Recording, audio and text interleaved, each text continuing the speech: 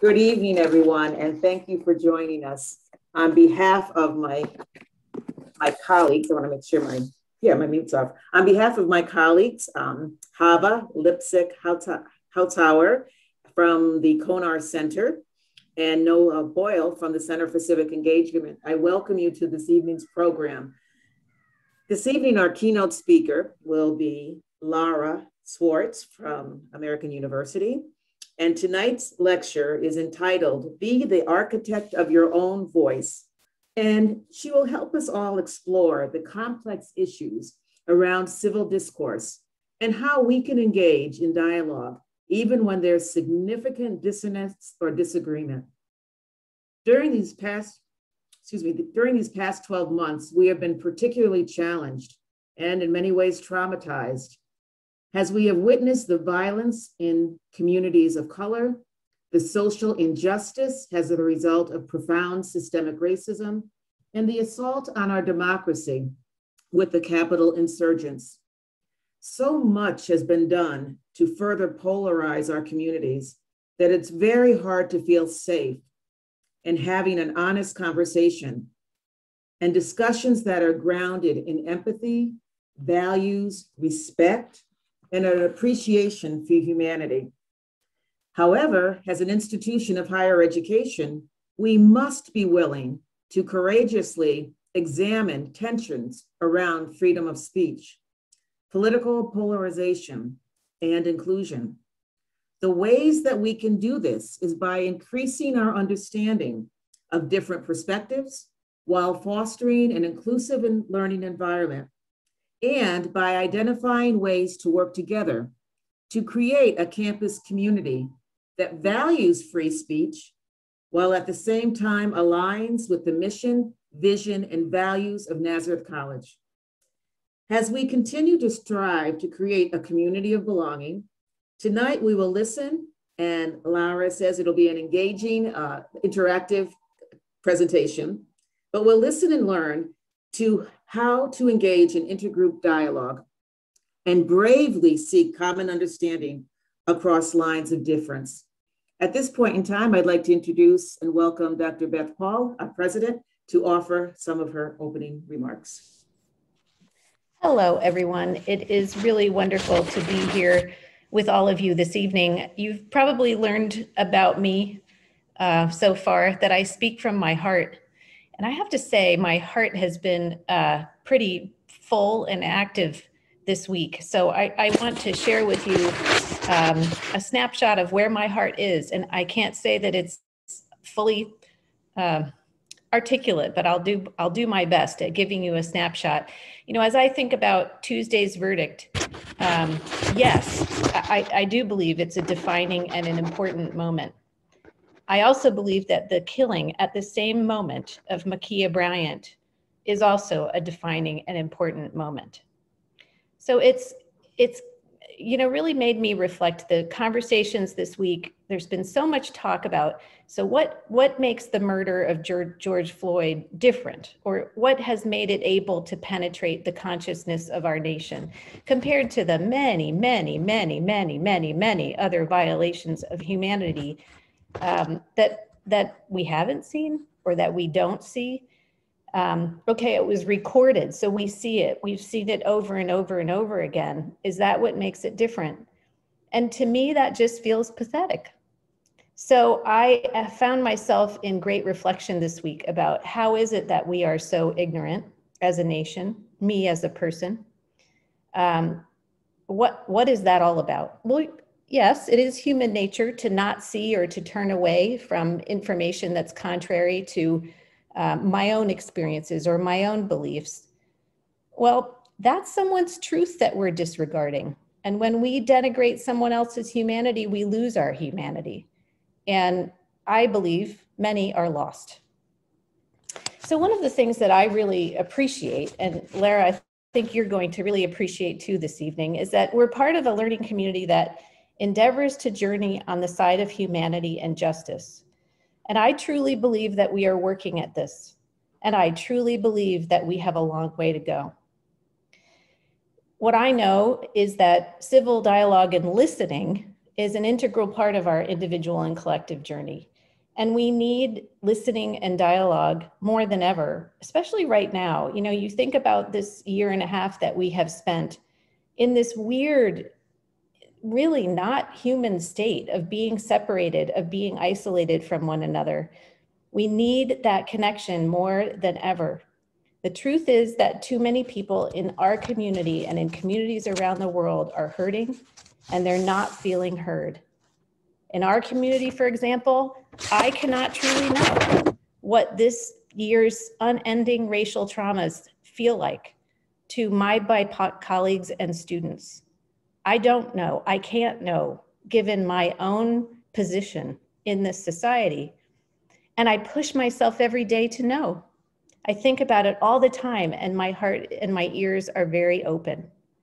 So what are we gonna do to start listening better? So Lara, I'm so pleased that you are here this evening to help us with this conversation that I think is just so integral to where we are today and so integral to our humanity. I also want to thank the group of staff and faculty who have been involved in planning this and who have really been involved through the year in deep conversation about how to engage our community in moving forward together in this pursuit of justice and humanity. I'm really committed to working with each and every one of you tonight, but also in an ongoing way to stay present for truth telling, for truth hearing, for being moved, for caring, and for taking proactive action. So I thank everyone for joining together tonight, and I thank you every day for working for the sake of humanity and justice. And I'm very honored to be on this journey with you. Thank you so much.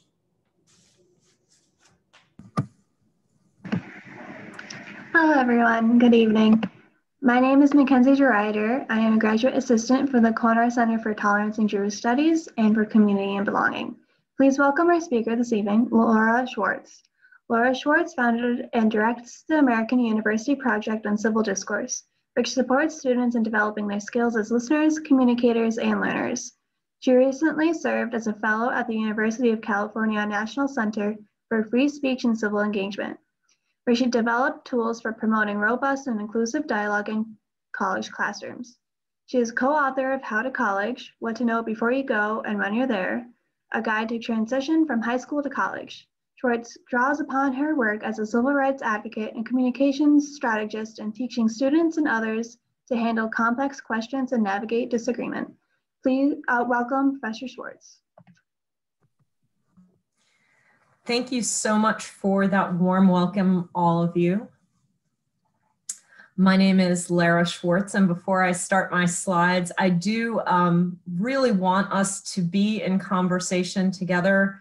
And I hope that rather than being a guest, sort of an alien landing in your learning community, that for this time that we have together, I can be part of your learning community and we can learn together. So I do want us to intertwine all of our voices and all of our listening together. As your university president indicated, discourse includes listening, community is about listening. And this is actually one of the skills that I'm really wanting to foreground tonight.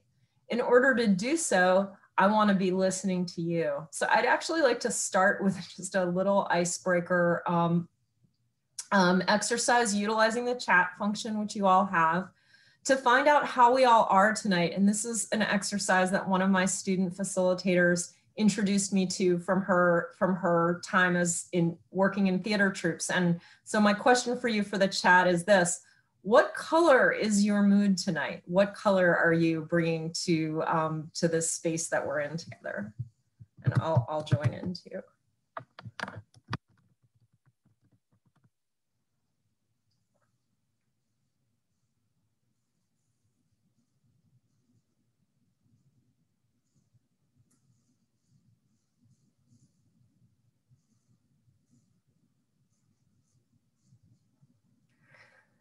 Seeing you a little more deeply than just your names, and hopefully we'll see you more robustly, purple and gold. It's beautiful.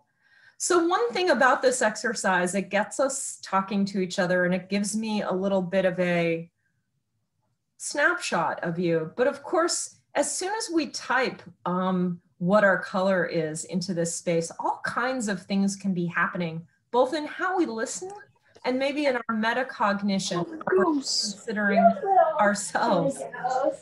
Sounds like someone's family is joining us for the moment.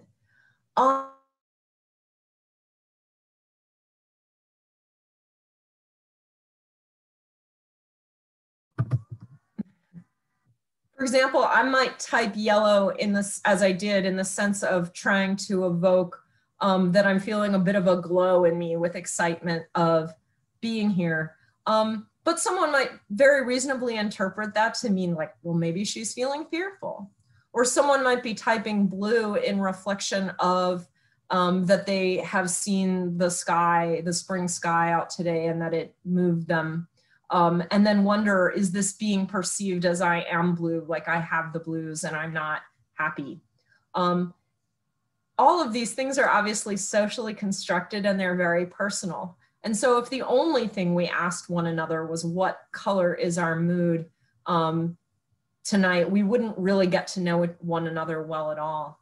But every communicative act, at least I find, it spurs me to want to ask another question, you know, what does blue mean to Pete? Is it a good thing?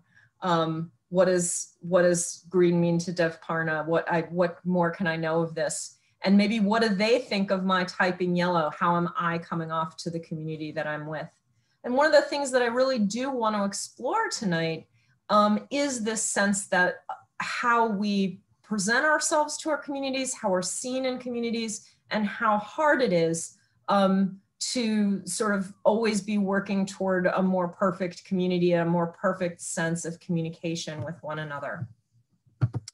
So I'm going to start my slides and move toward, are people seeing my slides? Great. And move toward my big ideas slide. And I'm just going to take a moment to re-up my participants box here, because although I have hunks of time that are dedicated to me sort of speaking outward to you, and hunks of time that I have dedicated, you know, on my outline and slides to be asking questions where we kind of workshop an idea, I actually also hope people feel free to raise their hand if they feel moved to reflect or connect with the material as it's happening too. I do, you know, I am far away and I have not visited your campus in person, but I would like to feel as accessible as I can. And obviously in our Zoom world, especially those of us who have been teaching this year, as I have, we know that we don't have that automatic feedback about what we're saying that we're very used to in a room full of people with whom we can make eye contact, pause and take in. The sense of that energy in the room isn't a tool that we have for listening to and understanding one another. So to the extent that you want that to happen by way of the chat or the hand raise, you should feel free to see us all as conversants rather than sort of an authority and a group of people coming to hear that authority. I think I would be a very disappointing authority, actually. So it's not my wish to be authoritative. So tonight in this talk, I do have my talk broken into two pieces that very much reflect your president's introduction of me. There's a component that I want to discuss that's about laying the groundwork for robust, open, free, intellectually curious, question-loving dialogue, particularly in classroom spaces, although we can certainly talk about other campus spaces, from student activities to guest speakers to what it's like on the quad and in the dining halls and things. And then the other part, the second part of my talk and our shared workshop of ideas, I'd like to focus on how in an atmosphere where people are being generous with one another, generous and seeing one another as good faith actors, giving each other a lot of latitude to try, make mistakes, learn and grow, how in in an atmosphere like that, which I do believe is essential to robust and inclusive dialogue in college campuses, I feel it's essential to doing what we're in college to do. How do we build equity? Because free speech and intellectual freedom, academic freedom, are remarkable tools of liberation. And they are also, like so many other aspects of our built life and our built society, unequally burdensome. So the burdens of a system of robust academic dialogue and free speech around topics like, for example, as your president mentioned, police violence, inequity, climate disaster, these burdens fall unequally. And there's more catching up for some people to do than others. So there might be responsibilities and homework for many of us to do to catch up with our community members who are all too familiar with some of the important topics that it's so essential we engage with in this time. So I do have some big ideas that I want you to think about. If today was a course, these would be sort of my learning objectives on the syllabus for our semester. But these are the big ideas that are going to infuse tonight's conversation and that I hope to interweave into the whole thing. So first, there is a steep transition from K to 12 rules, so our schooling before college, and K to 12 communities to college. A lot of the buzz and narrative and media narrative about the extent to which colleges and the students who attend them are doing well with producing robust, free, rigorous, and respectful dialogue speaks to a deficit somehow in our current generation, that they're insufficiently open-minded or don't have enough appreciation for the First Amendment. I'm a lawyer who loves our First Amendment, and I don't find that to be accurate at all. What I do think is that the rules and expectations change enormously from high school, where you can be penalized and in some places, find yourself in the school to prison pipeline for expressions such as your bra strap, the shape of your body, and your political t-shirt, to a college environment that is much different from that. And overwhelmingly, even in wonderful schools like the one where I teach and this school here, that transition is actually entirely implicit. So one big idea I want us to think about together is the transition from K to 12 life and the communities students come from to college life and the communities that colleges are. The second big idea that I want to infuse into tonight is that we have to model and encourage listening and reading with informed generosity. So what do I mean by informed generosity? We hear a lot about courage and resilience. And those are really important goals. I'm often hesitant myself as a person with a lot of privilege and who, at least in my classrooms, is the person who holds the power, to focus too extensively on courage and resilience, because it takes away the focus on my responsibility to make things fair and to pave the way for equity. And sometimes I do have concerns that when we're asking people to be resilient, what we're saying is that they should be very good at putting up with things that maybe they shouldn't have to be resilient about. I do, though, think that we can model and request generosity. And by generosity, I mean approaching our fellow discussants, our classmates, our fellow administrators and faculty, our own students, the people we live and work with a presumption that they've come to this space known as college for the same reason that we have, because they deeply care about learning, self-improvement, and possibly even improving the world. Now I say informed generosity because this ain't my first rodeo, it's 2021, and I am aware of the presence of trolls. In communities that are working really well, maybe trolls aren't top of mind. I know that as we've all learned to teach on Zoom, many of us have dealt with having to use security measures just to keep trolls from turning what's supposed to be an educational space into one where there's some kind of other performance or even harassment going on. And I think we all recognize that there are students who might think that they are acting in good faith, who honestly bring a devil's advocate position and a combative debate position into their class. That's a lot closer to trolling than informed generosity. So I say informed generosity because I'd like everybody to have the benefit of the doubt from each of us, but not to be asking our students to, constantly be like Charlie Brown, trusting Lucy more than he should with the football, and that they'll have a bit of power to protect themselves from times when a conversation isn't held in good faith. The third thing, and this is really, it's aimed at the faculty and other educators, but this is important to students too, because I think this is every faculty member's goal, but we don't always tell you. And it's really important if you're a student on here that you know that the community standards that we set and how we communicate with one another in a learning community, they relate to the learning objectives and disciplinary standards that we have for our courses and for our courses of study. So I think often it can be dizzying for a student coming into the college environment. This goes back to item 1, the transition.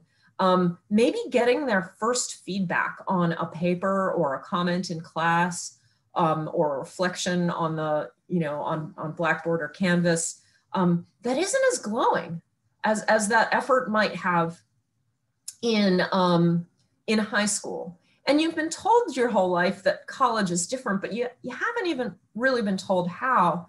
And then in this environment that, as your president has noted, is very polarized, it is reasonable and likely more and more, I have found, for students to assume that if they're getting feedback that's negative about the way that they're communicating, whether it's in their writing, their classroom discourse, or otherwise, that this is a reflection of their professor disagreeing with them ideologically.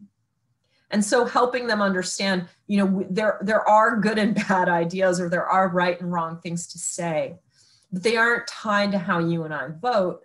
They're tied to what we're trying to accomplish together here. And for me as a teacher, I feel like I've become better and better as a professor and better as a facilitator of tough conversations when I've invested time in the groundwork of trying to make sure that everybody in the room understands what we're trying to accomplish together here. So I tend to spend a lot of time talking on learning objectives. Item 4, and this is a big one, a mindset of shared exploration is preferable to civil debate. So I actually get asked a lot to come and do a speech or a talk or a workshop along the lines of, will you come to my school or my workplace or my town and tell me how we can get people to debate more civilly? And I say, thank you so much for being interested in my work. No, no, I won't, because that's not the goal. Any of us, I'm a lawyer who comes out of a political advocacy background. Any of us who have watched debates know that debates aren't actually how learning happens. All kinds of things can happen as a result of a debate. You can learn how tough or quick your preferred candidate is, for example. But if you were sending a person to learn something about how policy is done or which things are good and which ideas hold up and which ideas don't, you actually wouldn't send them to watch most debates, because that's not what's happening there. It's combat. I also don't find it to be the ideal approach for colleges, where students are supposed to be in the process of forming their opinions as opposed to defending them, however kindly. And certainly defending an opinion kindly is a better outcome in a college environment than people attacking each other, I would agree. But I think if we're at the point of students engaging in civil debate, we might have missed a step. So the unofficial motto of the Project on Civil Discourse is "Love the questions themselves," which comes from Rainer Maria Rilke's Letters to a Young Poet. And I usually close these talks with that full quotation about loving the questions themselves. And I most certainly will tonight. So rather than encouraging students to sort of put on soft boxing gloves so as not to harm one another in expressing and defending their ideas, getting students more, and their professors of any age, more into the mindset of a shared exploration and a shared quest for truth in which they can collaborate in attempting to discern what to do with data points. And maybe they'll end up debating about, what conclusions might we draw from what we're learning and what priorities might we have about what we do about it. But the beginning point is supposed to be the questions.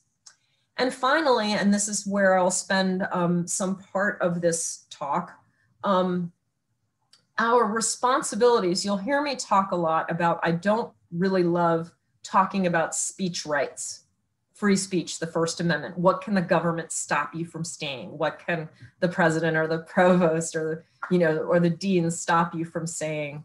I want to talk about our responsibilities as communicators in a community. So moving from a framework from the what do I have the right to say, which in all honesty is more interesting to toddlers and tyrants than adults and college students, to what should I be saying?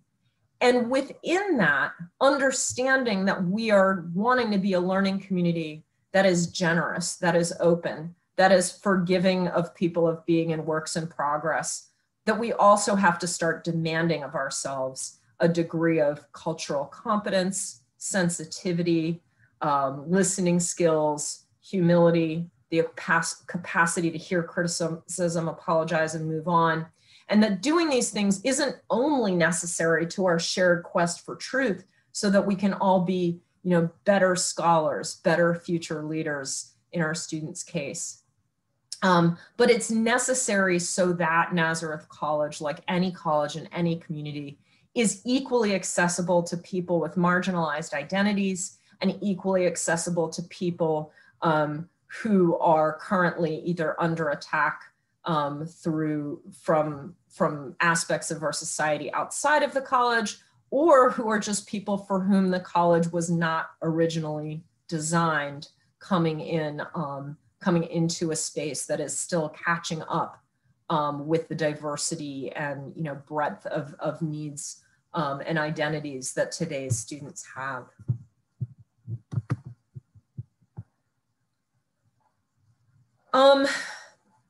So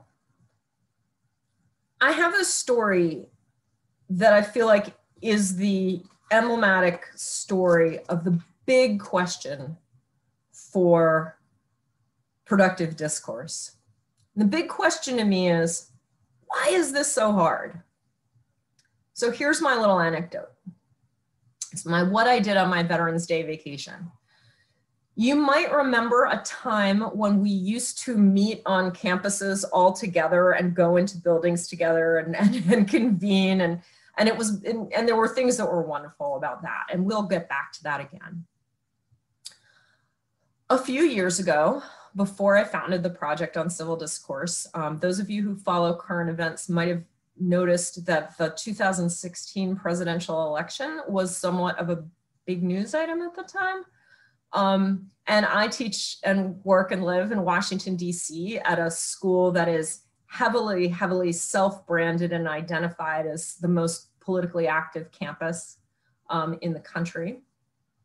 And amazingly to me, as somebody who cares deeply about our veteran and military, and ROTC community on campus, my university had never done a Veterans Day observance with a full, flag and a speaker and ceremony on the quad until November 2016, which, as you know, Veterans Day comes right after election. So it was a time of our campus had already, after the election, had ruptures among students. There had been hate-motivated incidents directed at African-American students. There had been students, conversely, who were displeased with the election outcome, who had burned a flag, which was not in violation of any rule at American University, but is symbolism that many, many people in this country find extremely offensive. It's constitutionally protected speech at a public university, but AU's private, so it could have been punishable speech. And so it would be safe to say that people were on edge. The campus was figuring out all manner of things, including, for example, whether campaign promises relating to our students who are undocumented or came from majority Muslim countries might be affecting students who actually attended the school. So I went to attend the Veterans Day observance, feeling the weight of the challenge of this time on my shoulders, knowing that there had been bias incidents, that there were students fighting with one another, that ruptures that are going to be familiar to you as members of our American community and of a college learning community, you know, I'm sure experienced in some way or another. And as I was standing out on the university quad, getting ready for the flag ceremony to begin with a colleague, my colleague said, "Oh, wow, look, what are these people doing?" And I followed the direction of her eyes, and I saw 5 men wearing black, silently traversing the campus, walking toward the flagpole where the Veterans Day observance was about to begin. Now, as a civil rights lawyer with a strong, strong commitment to freedom of expression, including freedom of protest, I felt very powerfully the sense that if our students wanted to be protesting the election results or even militarization or US military policy, that I'm the person who's there for them. And I felt really strongly as someone who's done crisis communications for national organizations and was in the process of trying to develop civil discourse, you know, programming for my school. I felt strongly that I really didn't want my university to be the next university on the news with these disrespectful, horrible liberal students protesting Veterans Day when veterans were trying to be honored. And I just didn't want today to be a horrible day because it seemed, I knew some veterans who were putting on this first observance, which was set up to be a beautiful recognition of their contributions at AU. And so my colleague said, "What do we do?" And I was like, I don't know, I'll talk to them. And I sort of strode across the quad, self-appointed to go figure out what's going on, very uncertain of myself. And the words that came out of my mouth were, "Please just don't." And one of the young men in black, who was somberly striding across the quad, turned to me and said, "Hi, Professor Schwartz. We're the a cappella group. We're going to be singing the national anthem at the Veterans Day event." And my whole self just sort of went like, whew. And I remember going home that day and my husband was like, "How's your day?" And I was like, "I very nearly beat up an a cappella group, so medium? Go, okay." And I mention this story because community is hard. It felt in the moment, it was just me being silly and worried on edge. You know, they were wearing black because they were going to be the singers and they all were, you know, in coordinated outfits for the occasion. It felt like a moment where something was going to go wrong and people in a diverse, angry community, in the exercise of their freedoms and in the exercise of their beliefs and values, might have been about to clash at a time when it felt really strongly to me that the best thing that could happen would be, you know, if we could all be in community with one another. So I don't know if I did the right thing at all. It worked out to be very low stakes. And if they had planned a protest that I had disrupted, I'm actually not sure today whether that would have been the right thing to do. I still don't know whether that would have been the right thing to do. It works out to be a silly story, but it works out to be a story that really frames the biggest, toughest question about civil discourse and community. Why is this so hard? So if you might, either with unmuting and raising your hand or in the chat, as I move to some of my advice to you, I'm wondering if you would be willing to share with me and with the group what makes it hard to be charged with facilitating, creating a community where people are both robustly free to share their ideas and values, but also are respected and treated well. So I'm wondering what your opinion is about either side calling the other horrible or wrong. We are having civil discourse, then shouldn't everyone's viewpoint be considered valid? That's a great question. So I would argue no. If we're having civil discourse, then everyone's opinion shouldn't be considered valid. And you hate to go there, right? But let's go all the way to Nazis, right? Because it happens. I mean, this is called the paradox of tolerance. And we've done Karl Popper's paradox of tolerance. The idea is, in a limitlessly tolerant society, intolerance will eventually win out. And it goes something like this.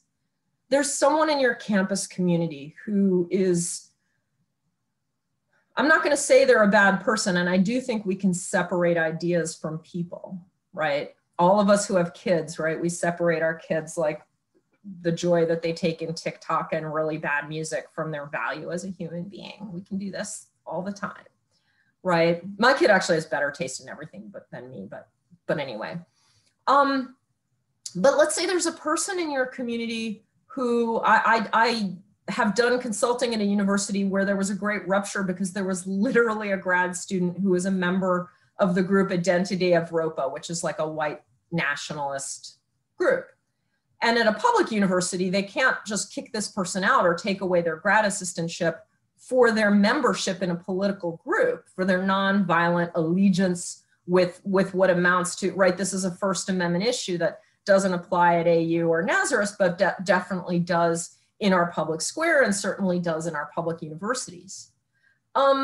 So we have that issue with the First Amendment binding us if we're in a public institution or our school has those kind of rules, binding us not to excommunicate that person or deny them employment.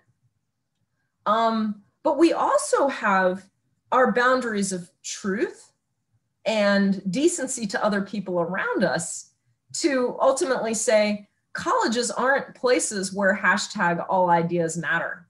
In fact, colleges are the opposite of that. Because I went all the way to write the Nazi in your midst, right? The Identity of Europa, it really is a white supremacist group. You know, if I have 1,000 students and one of them is a member of Identity of Europa, I might be compromising my learning community significantly if I say to the other 999, Sparky's views, as demonstrated in this white nationalist group, they're equally valid to your view that racial justice is good. Sparky's view that, 30% of you aren't quite all the way human is pretty valid to me. I would say no. Now, we have smaller versions of this, and this is what I mentioned with learning objectives. It doesn't always have to go always to the grad assistant who's literally a white nationalist. You will have students who will write you a paper that's not meeting the disciplinary standards of your class. We give grades for ideas and writing all of the time. Now, the thing that's hard, one of the things that's hard, is helping students understand the difference between, I've marked you down because one of the standards that applies in my discipline is that you have to use credible evidence to support your claims. You've claimed the election was stolen. That is a debunked claim founded only on lies. And here's, the countervailing evidence that is a fabrication. And I've marked you down because you hold the view held by the 45th president of the United States, and I don't like him.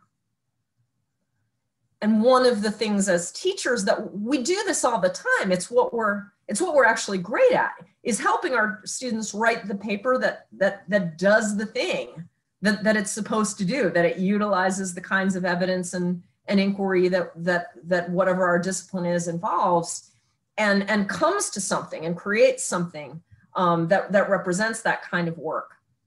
And I think what becomes really hard for us in a time that's very polarized as faculty is that if we have to answer, no, this is an F because all of the claims are unfounded, that we understand that we're in a space that this student might go to College Fix or Campus Reform and say, I was given an F because I want to make America great again, and my professor thinks otherwise.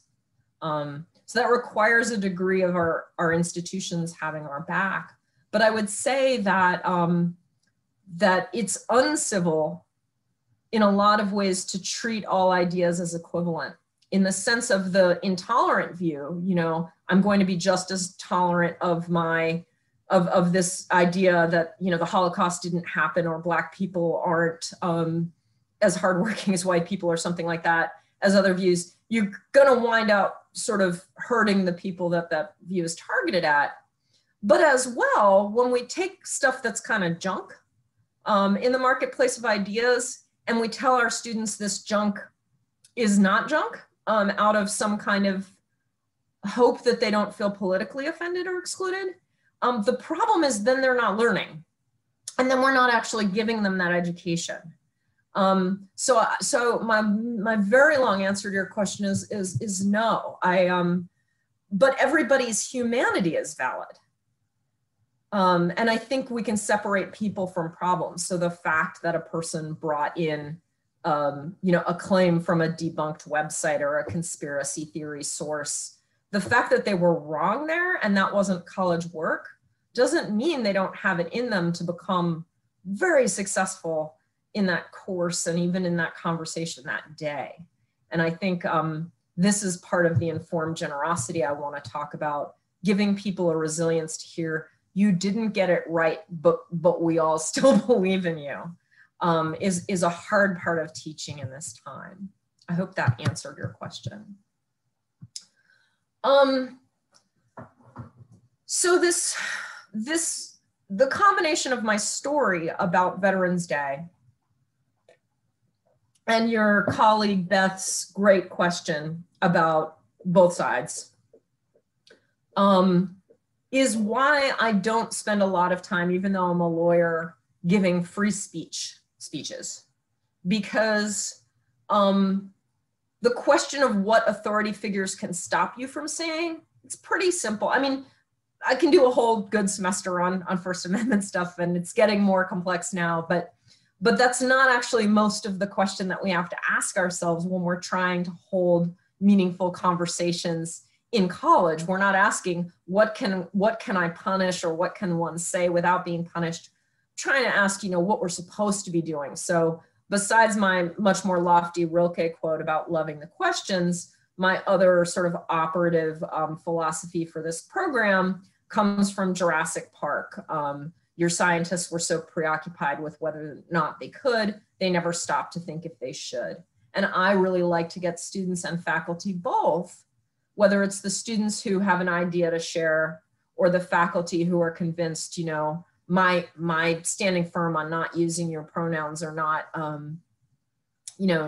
not declining to utilize the slur that is in the literature I'm teaching, as a statement of my rights, kind of misses the boat, because what we need to be thinking about is the way that we're communicating productive and not whether it's allowed. So a speech rights lens says we have a rebuttable presumption. So a rebuttable presumption, I'll get into a little lawyer speak. Most of us in the US culture seeing a lot of cop procedurals and courtroom procedurals know the rebuttable presumption of innocence, right? So we're presumed innocent in a criminal court until proven guilty. So my rebuttable presumption is of the right, in a free speech lens, are we censoring, are we not? What are people free to do? There's a rebuttable presumption of the right to speak. It centers the speaker. So we're not asking, is this good for the community? Is this the best way to get the ideas across?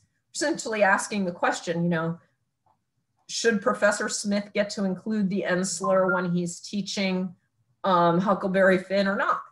You know, does he have that right? It's centering what he wants and is allowed to do. Considers only whether speech is permissible and protected, not whether it's productive and effective.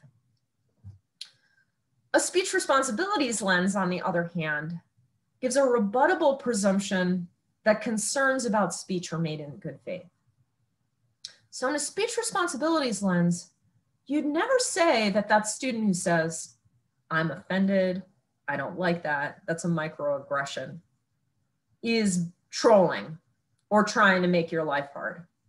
We'll believe people when they say they're hurt. We'll believe people when they say they've gotten it wrong. Just like we believe Professor Smith when he says, it's not that I'm trying to attack you, but I think I should probably use the word that appears in this book. It centers the listeners. Communication doesn't exist just for us to hear ourselves talk.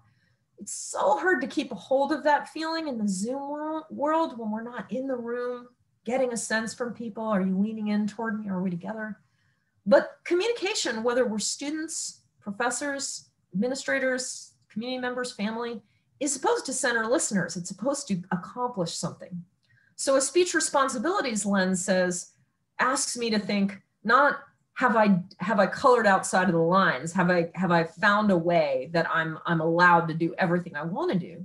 But ask yourself well, am I accomplishing everything I set out to do? Whether it's persuading, educating, connecting, making people feel good, fulfilling an assignment.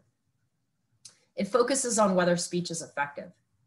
And the bottom line as well, with a paradigm shift from rights to responsibilities, and I encourage this as a mode of talking with our students, if we're faculty or with people that we're trying to get buy-in, a lot of the time what you hear is that there are these two things in tension: freedom of speech and diversity and inclusion. And how do you have both? And I don't find that to be true at all. I would say that instead, I think it's a matter of framing. Instead of framing requests for kinder, more precise, more inclusive speech as limitations on freedom, I would like it if we could all in a learning community think of them as opportunities for kindness. So I am not, and that is the difference between calling someone out and saying, I hereby punish you for utilizing the wrong word or phrase, and calling them in and saying, I think you would be much more effective if you didn't use this language that I'm here to let you know is highly charged. You're calling someone articulate, has a history, and it made you come off less effective and less inclusive. Would you consider otherwise? That was actually an opportunity for you to be kind to the person you were calling in, and an opportunity for that community member to become a much more effective communicator in that space. So a little bit back to our shared conversation. There's been a lot of talk about how it's very hard to have conversations on campuses. And I feel like both Dr. Durant-Jones and Dr. Paul set the stage for this talk very well, describing polarization, inequity, racial violence, all of the backdrop, the pandemic, all of the backdrop in which we're living, learning, and educating. One narrative that I always see is that we're in a crisis of self-censorship on campuses, that people don't really feel free to say what they want to say.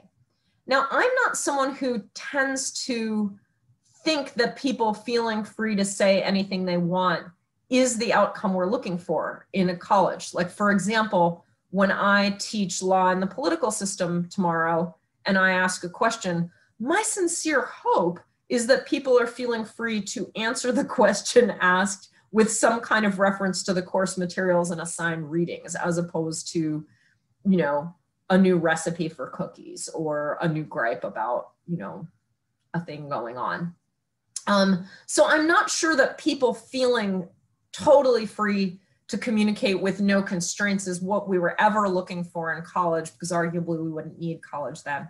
But nonetheless, there is a sense out there that students are communicating when asked in polls that they feel that it's hard to communicate about controversial topics. And the thing that's fascinating to me is why they feel that way. And so this is a recent, this is recent survey.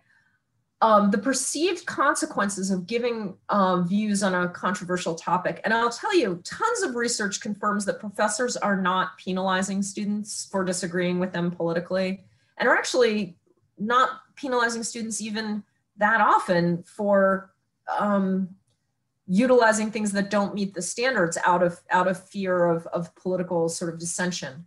But the number one thing that students are afraid of is this: 60.3% say other students would criticize my views as offensive. So let's workshop this for a moment. If someone came to you and said, and today was a staff meeting, a faculty meeting, or a university town hall, a college town hall, on the problem of, you know, a lot of our students are worried that if they speak on a controversial topic, other students would criticize my views as offensive. What would you say? How would you describe the problem? What is wrong? And how would you solve it? And I hope people will feel free to either add to the chat, or if they'd like, raise their hand. I have the participants thing up so I can see you and call on you if you'd like. You're in charge of addressing this stat. 60.3% of students are afraid other students will criticize their views as offensive. We're a school. If that's a problem, maybe it's not a problem. If that's a problem, how would you address it? Problem: students are reactionary to one another. So can you say a little more about that? So like in other words, they're critiquing too much, maybe?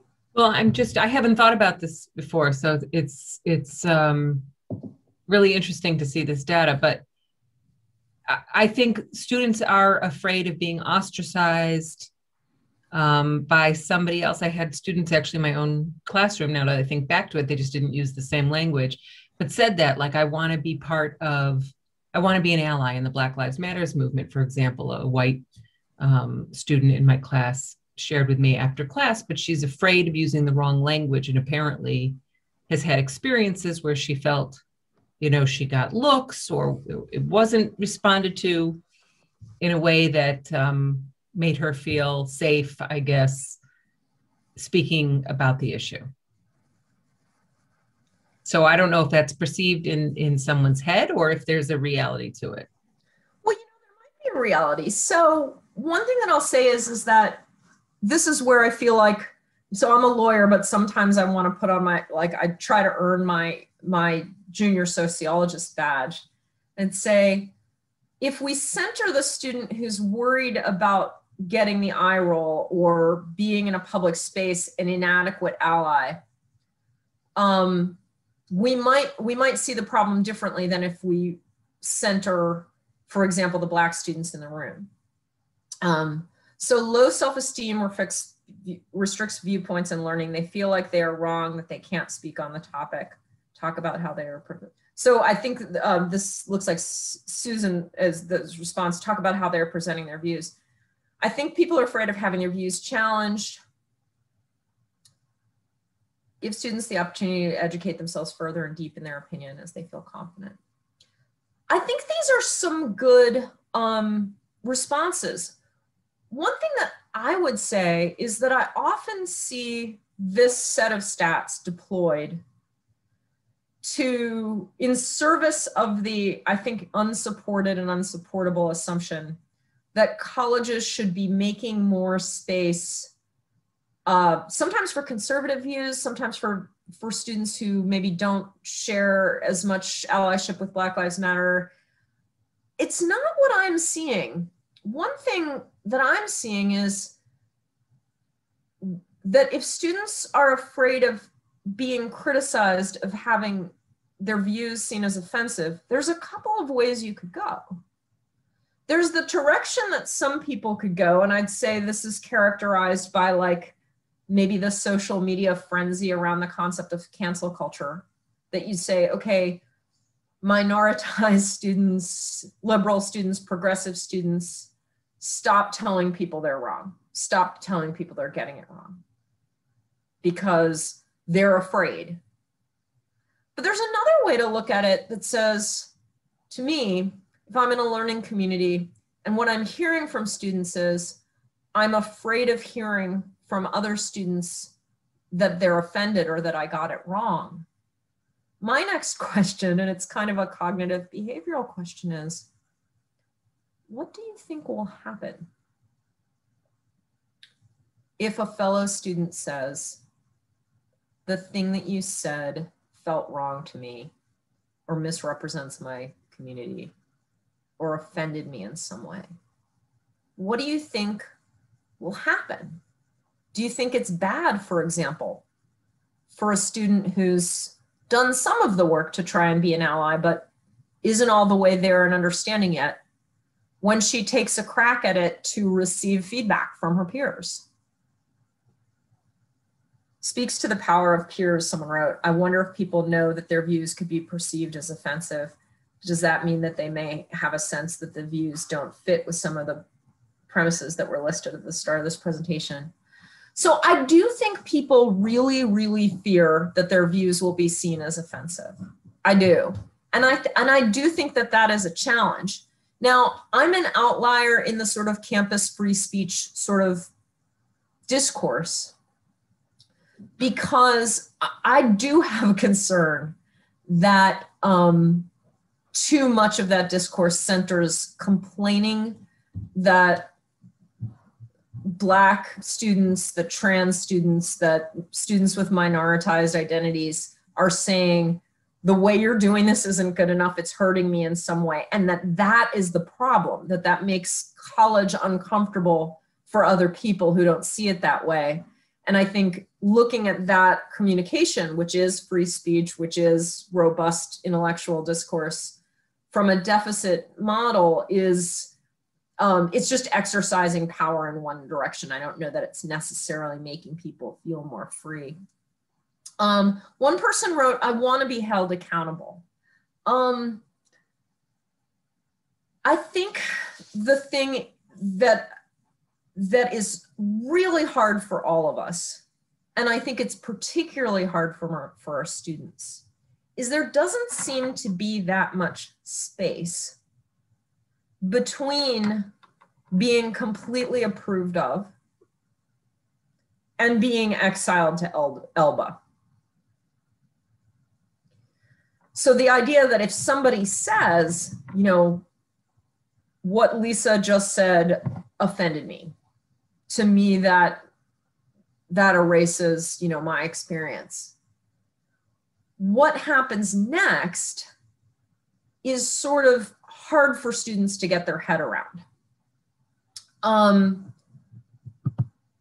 What happens next in K-12 education, and remember I mentioned that I really wanted to bring in K-12 education. What happens next in K-12 education is that if you said something that colors outside the lines, you can be punished. K-12 has sort of a command and punish approach to expression. And it's everything from that being the case with, you know, your bra straps showing, or you're wearing leggings, or your shorts aren't as long as your fingertips, or all of these ways in which we police students' expression of who they are that we stop doing in college. But also of their political speech. This disruption standard that applies in K-12 education, students are told, you know, there's going to be a referee, and that person's going to exercise authority, possibly even to punish. There's a couple of different transitions that happen in college. One of them is that the communication becomes more free. But another of them is that we have to start being creative about approaches to speech that we might not like very much outside of punishment. Now, a lot of our students are really, really familiar with themes and concepts of restorative justice when it comes to reforming our policing system, when it comes to deciding what our drug laws should look like, if anything, when it comes to talking about returning citizens and their roles in in society and in our democracy. Having a conversation about restorative justice when it comes to people whose so-called crime or so-called wrong is that their communication has crossed a boundary for someone in the community for some reason or other, ignorance, inadequate information, not sourced, whatever it might be, just an honest clash of ideas. And one of the things that we can be doing in a college community is a few things. One, really directing our students to have a restorative approach to one another. Two things can be true at once. Sparky can be wrong about what it means to be a transgender person in your classroom, and she can be a person who's trying in good faith to learn.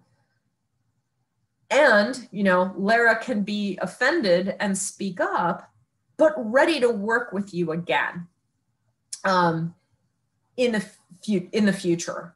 So I recommend a framework for getting students ready to have conversations where they can simultaneously hear, you know, what you said actually offended me for various reasons, like you weren't getting allyship right, and understand that to be part of a shared learning experience in which people can be wrong, but they got to try, and they can hear critique and understand that that critique is not attack.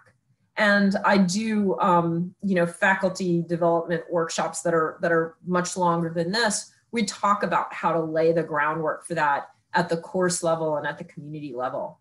But this is the framework that I'd like you to consider for, you know, classrooms in particular, where simultaneously people can feel fairly free to share ideas, but they're also kind of ready to hear when another community member, you know, isn't having it. So the first is that students really, and faculty, all of us really have to understand the rules and norms that apply to our circumstances. And as I mentioned earlier in this talk, it's really important that we let our students know that there are norms of truth, relevance, information literacy, kindness, decency, non-harassment, disciplinary standards that apply, that enable us to grade what they do and say, because all of college is communicating and listening in some way. And understanding the rules and norms that apply, that sometimes are going to result in assessment, and understanding that there are rules and norms of communication in the classroom that are less free than on the quad or in the residence hall. And that also include professors attempting to keep people being respectful of one another. Have to engage in self-reflection. I have students do, and we do at AU, incoming students do this whole questionnaire that asks them my two big questions: what do I want for myself, and what will I ask of myself, the two formative questions of college. But other questions reflecting on what kind of communicator, listener they are. I ask students who they want to make proud. And I really like asking that question in a classroom full of students together. Who are you hoping to make proud? And letting them share that with one another and establish you know, the shared ways in which they're emerging adults trying to get better at stuff in community. But I also ask students to set goals for their listening and learning. Be frank about, you know, am I good at hearing? You just hurt me. Why am I not good at hearing that? Do I need to practice reading stuff that's outside my comfort zone? Do I need to practice speaking up and saying that I'm offended, because I usually just let people walk over me and then they never learn what it's like to be me in this space? To listen and read with a mindset of informed generosity. I do think it's appropriate to sometimes tell our fellow students, for me as faculty to sometimes tell a student, or for a student to tell another, you know, I think what you've just said is hurtful. But I think that should happen when there's an educational possibility, and it would be good if students could enter a classroom with a mindset that everyone here is here to learn and trying in good faith. They're coming with imperfect information, and the things that sort of come out of their mouths and body language are going to reflect their status as a person who is a work in progress, trying to learn the same things we are, and try to apply that mindset to professors as well. Students should learn to love questions and seek answers. It is good when students use their voices in advocacy, but I think a lot of the time, and I see this at American, which is a place a lot of people go to study politics in the heart of the nation's capital. I ask students at the beginning of the semester to tell me their goals, and too many of them say, I want to learn to support my opinions with evidence. And I go, that's nice, but it would be even better if you learn to build your opinions from evidence. I think we have enormous power as professors to start our students with the hard questions and get them okay. I actually have my students in my first year class practice saying, I don't know, in front of one another the first day of class. It is incredibly hard for them to do. It can also be really freeing. And I remind them, the most common correct answer in the history of the universe is, I don't know. And I don't know is better sometimes than trying to know something that's beyond your capacity. And finally, communicate to be understood. It's one thing to communicate to own the libs, or make someone look bad that they haven't done the reading, or show off, or be giving a performance, or telling other people who they are. But typically we can actually avoid being in a place where we are offending people if our real communication goal is just to be understood, which can include asking questions when we really have one. Someone said, I think my family members need to do this too. One of my favorite workshops I've ever done was at a church near my school, where the people in attendance were getting ready to this was before the pandemic, either getting ready to travel for Thanksgiving or have out of town relatives for Thanksgiving. And the workshop was about how do we do this? How do we have our red and blue state mixtures? How do we do Thanksgiving anymore in the country that we're in? And I feel like, as much as on college campuses we're having a tough time in ways, at least in my American Constitution course, I can say, fortunately, all we're talking about today is the Fourth Amendment. You don't get to do that at the Thanksgiving table. Be like, oh, sorry, that's not relevant, Uncle Jed. Everything's fair game. I'm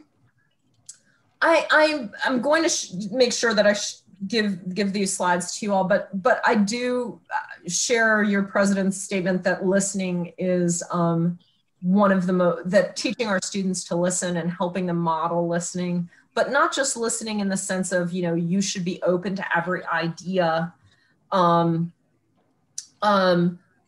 because maybe you're not going to have to be open to extremism or untruth or conspiracy theories.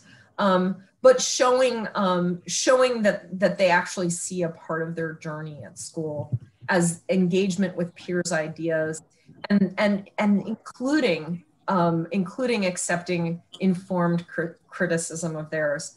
As a pedagogical note, I really like giving students structured peer critiquing opportunities, because I actually think that getting used to receiving criticism in a very structured way, that's not like, gee, I think your personhood or your political identity are bad, but on specific things. I think people getting used to hearing, this is how you could do better, from students is really important.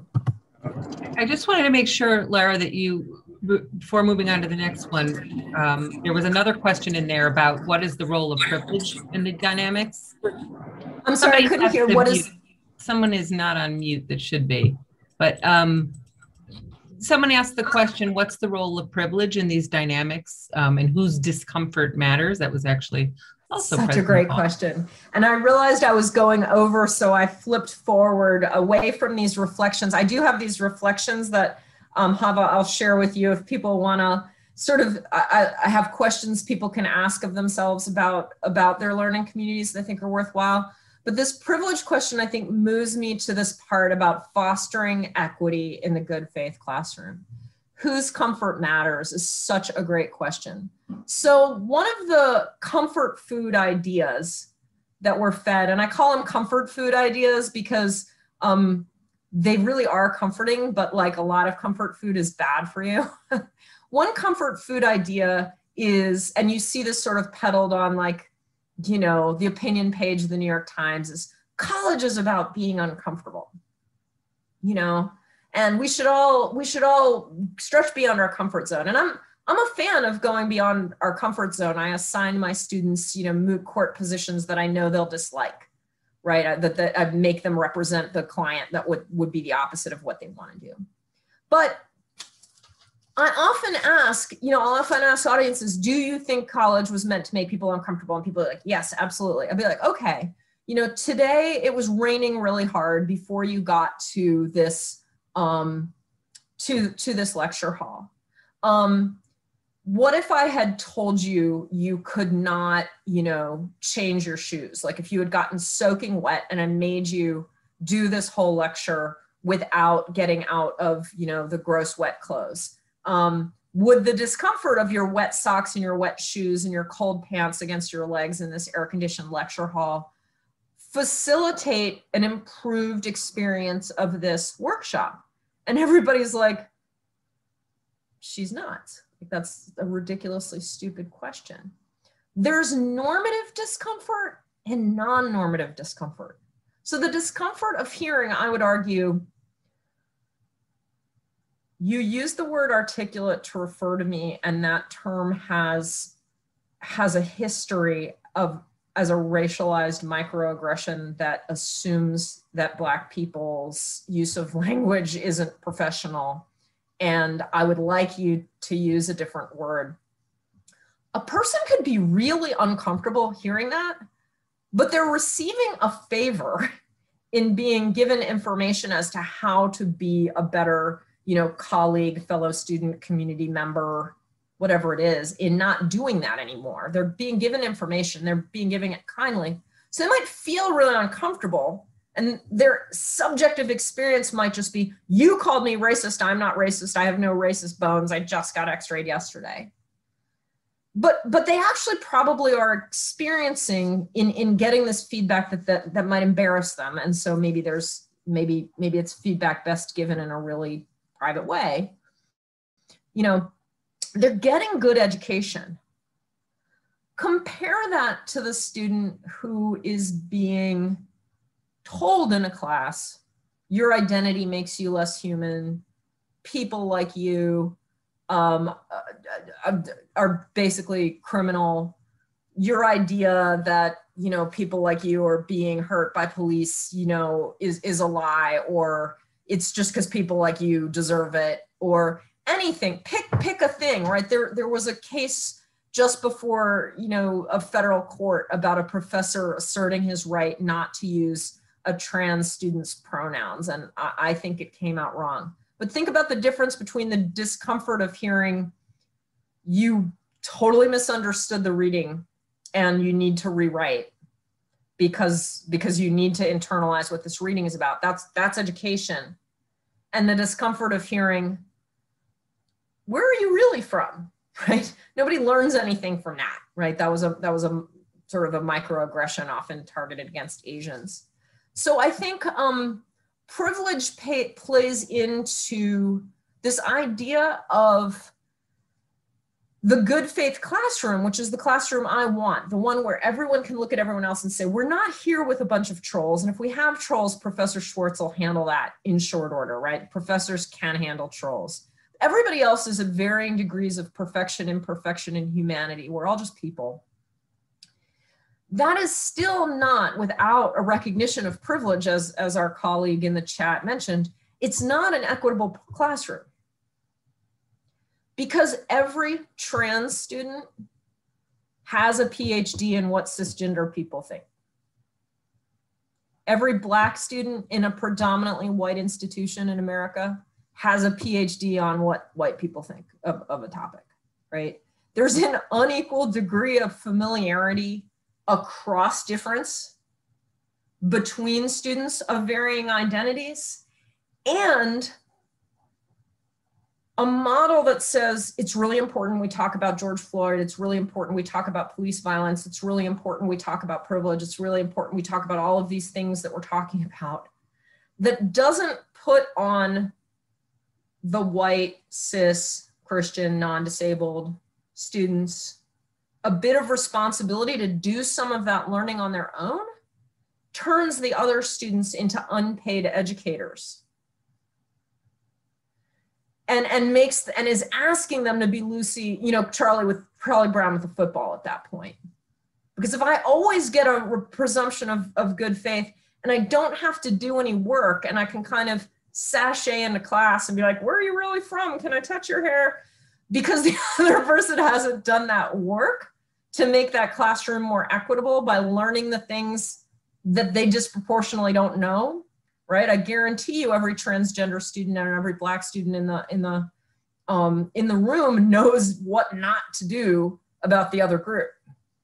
And often that white, you know, non-trans, non-disabled person doesn't. If we're not also focusing on the responsibilities, what do I culturally have to be competent in when I come into the room? If I'm a professor, what does my syllabus have to look like? If I'm a student, what kinds of things do I have to read and understand? Not just be willing to be graciously corrected and learn, but do some of that learning myself, because my Black classmate didn't come to college to teach me to be an anti-racist. She came to college to learn to be a CPA. And that's what she's busy doing. That's what she's paying for. That's what she's trying to do. So privilege comes in because the idea of a classroom in which freedom to express oneself and share one's ideas and kick these ideas around is fairly robust, and that we're not punishing and we're treating people like works in progress and giving them room and graciousness and generosity to learn that way, is a room that's a bit more burdensome on the usual recipients of ignorance, people with a minoritized identity, unless everyone else, and that includes your fellow students, but it's really us faculty in making our syllabi reflect diverse voices. It's really our administrators and making sure our faculty are from a broad range of perspectives and are culturally competent. If we're not doing that work, this wonderful sort of robustly forgiving and curious classroom that I've created is actually an inequitable one. And we've all had that experience of where we're trying to talk about anything from health disparities to the portrayal of, you know, women in a certain work of literature or art. We've all had that experience of realizing there's often in spaces like my school, and I think yours, there might only be a handful of people in the room that this work of art or literature or law or government or news is actually speaking about. And so taking that responsibility for shouldering some of that burden of that teaching and learning and asking students to carry that responsibility. And then that answers the question of our tough problem of what do you do if you're afraid that someone's going to be offended? Well, this is college. Learn, right? The answer is often just learn. If you're afraid that you're going to get it wrong, you've come to the right place, because in college we learn. We have to ask our other students to show a fair bit of grace with their fellow classmates and even professors and presidents' learning processes. But at the end of the day, that responsibility to learn, it's still there. And it's as much there with civil and productive discourse and free speech and being kind to all of our fellow community members as it is, you know, with calculus and accounting and physiology and Psych 1. It's the same thing. It's just getting good at stuff. And that's what we're supposed to be in college for. So I did want to make sure that it's not a great lecture without a Mean Girls Jeff. I did want to make sure we had time for our Q&A. And I see there are a bunch of questions in the chat that I will look at now. So someone, Patricia, has written, can you speak a little more on how best to understand trolls and how to address them? So I would define a troll as someone whose goal in speaking or in asking a question sometimes is not to understand further or to educate further with regard to the course, guidelines, but really to inflame or to provoke a reaction by community members. So there are people who I see as professional trolls on the internet. In the classroom, I think we can utilize our clock, our relevance standards. All of us know that we have a certain amount of material we want to get through in a semester. And it's okay when people are really not offering into our classroom space an opportunity to learn, because what they're doing is trolling, to say, you're welcome to come talk to me about that in office hours, but I'm going to recenter our conversation on the subject at hand, which is, the Fourth Amendment. And I think, there's a term in First Amendment law called the heckler's veto. And the idea of the heckler's veto is like, if something's so provocative and so sort of offensive to the larger community that you actually want to censor it in order to avoid inflammation. And the biggest example would be the old flag burning bans that were struck down by the Supreme Court. That's bad. A heckler's veto is supposed to be bad for the First Amendment. But the opposite of a heckler's veto in a class is what I call the troll's syllabus, which is letting the sort of bad faith question, the one that's really designed more to own the libs or shame someone else than actually engage with the learning objectives. The fact that, someone on Twitter can say, hey, debate me. You're not serious unless you debate me. But the reality is nobody actually gets to decide what your class is about. And if you're certain that a troll is really not there to advance what the learning objectives are, but they're there to make classmates feel bad, you can just rest in the comforting arms of your learning objectives and say, actually, this class isn't about making our classmates feel bad. It's about, these readings. I hope that answered the question. I'm just looking through more stuff in the chat. And I see someone named Paul appeared to make a great point, but I'm scrolling up and not seeing what it was. So thank you for doing so, whatever it was.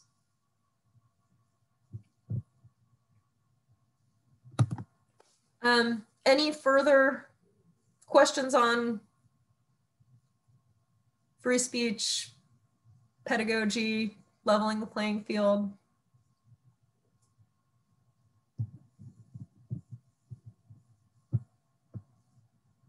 I kind of zipped a bit past some of my concepts because I realized we'd sort of spent longer on our little workshop. What feels, if anyone wants to share, what feels hopeful about this moment? As your university president, as your college president stated, there's an enormous amount of challenge and pain right now. What feels great about doing this job and being in this place at this time? Oh, here comes a question from Amanda Klein. If both sides think they are equally right, how do you cross the wall of understanding? You can listen to understand, but the other side thinks that you personally need to do the learning and they have it right. So I think it really depends upon the topic. One thing that I do with my students that I really like, that I just started working on last academic year and have developed even more this year, is I do these dialogue across difference projects. And I don't ask the students to persuade each other. I'm just, even as somebody who's a lawyer turned communications person, I'm just not that into debate. I don't ask students to persuade one another. And I don't ask them to negotiate agreement, although I do like to train students in mediation techniques, like the sort of getting to yes approach to principled negotiation, I think is enormously valuable. And my student facilitators are trained in getting the yes techniques so that they can facilitate great conversations. But my dialogue across difference project that I have students do, it has as its central question, why is this so hard? And what I do is I select students, I'll select a topic, like this semester in law and the political system, that one of the topics was defund the police, yes or no. So that's the thing that people can feel very passionately about. And the assignment is to get a PhD in the opposing view, basically. Find out what values motivate the person with the opposing view. Find out all of the contours of their view. What do you mean by defund? Like all of the money? Which money? When? What do you mean by not defund? Like if the police budget is $1 billion, if it's like $1 less, like are you against that? So become absolutely super literate in the person's reasoning, in the nature of what they mean, in the values that inform it, in the emotions that they feel when they hear the opposing side, and then jointly, and that person does that with you too. And the thing that they actually have to produce together is a report to legislators or community leaders planning to legislate or make change in this area, helping them to understand where the points of agreement and disagreement are, what things you're never going to get change on, and how best to communicate with someone who holds this opposing view based on, an understanding of what motivates them, what turns them off, what they really care about, what their real interests are as opposed to their position. And they become fluent in understanding why is this so hard and what is that other person about. And that's the entirety of the project. And I actually have students work on something like this as like a group project for a full, 3-credit class over a matter of weeks. But there are all kinds of ways one can do this. There are mini versions of this where if a conversation is getting very hot in a class that I'm teaching, I'll actually go like, okay, freeze. We're going to do an exercise where, someone from this position speaks for 3 minutes and nobody gets to interrupt. Someone from that position speaks for 3 minutes and nobody gets to interrupt. And you have to report, you have to free write to articulate what the position is before you even question it. You have to like reflect back that you've understood it. And I think that step of actually understanding that you could become almost like an anthropologist or a sociologist studying like, what do these defund people think? That step of being able to just understand, just say, I don't have to do anything other than understand. I don't have to agree. Can be really, really, really useful. I think one challenge, and one challenge that I find is that in spite of being an incredibly polarized society, many of us are really uncomfortable just sitting with disagreement and sitting with not knowing.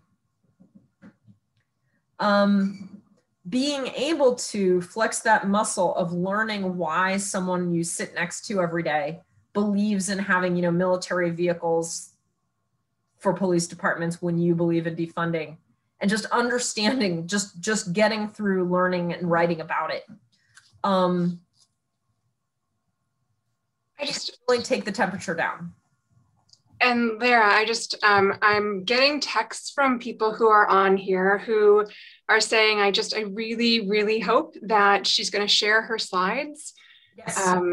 And I know that we're coming to a close, and I don't want to cut you off, but I think we need like a 2.0, 3.0 future visits. This is the beauty of Zoom, and hopefully what we'll be able to kind of the reintegration brings with us more opportunities to connect via Zoom when it's not all the time and a disconnect. And so I'm looking forward to hopefully being able to come back together with you. A huge thank you to yourself for sharing your time and the energy in a world where it's so easy to demonize and to polarize, but we don't get anywhere in relationship and in our world when we can disregard another human in that humanity. So your talk today is actually so relevant for so many things that I'm personally dealing with, but I know that we are dealing and struggling with as a society, in every community, any circle that we're in. So just wanted to say thank you to you and to Hava and to Dr. Dranzones and to Dr. Paul for joining us here today. Thanks very much for having me. And I actually just sent the Google Slides link to Hava. I don't know, maybe make a PDF of it and yeah, we'll send it to the participant list. Thank you so much. Thank you so much. Yeah, I think we're getting a lot of, we want the 2.0, the 3.0. There's so many terms there. As people are hanging up, I'm just chatting, but there's so many ways to think about it that that you couch it, like just, you know, right at the beginning, the, oh, where's your word? I took notes and I can't find my own notes, but how you think about the classroom and how the humanity is different than the idea, and a lot of these ways of looking at one another. And I love the freeze game. I'm seriously going to use that in my own household. Works in the classroom. And personally, I do a managing hot moments workshop, and the just stop everything thing.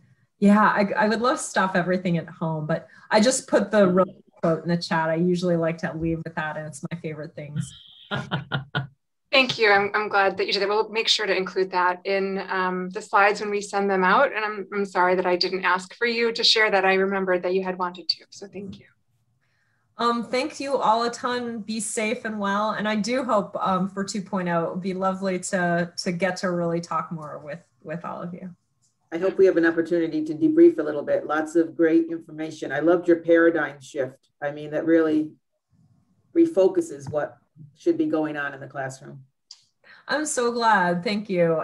As a lawyer, it's like, you know, the First Amendment is really nice, but it's just a limitation on government. It's not a blueprint for how to live. It's not a school charter. It's just a limitation on government. So I'm really glad that we share that vision. Thank you, Lara.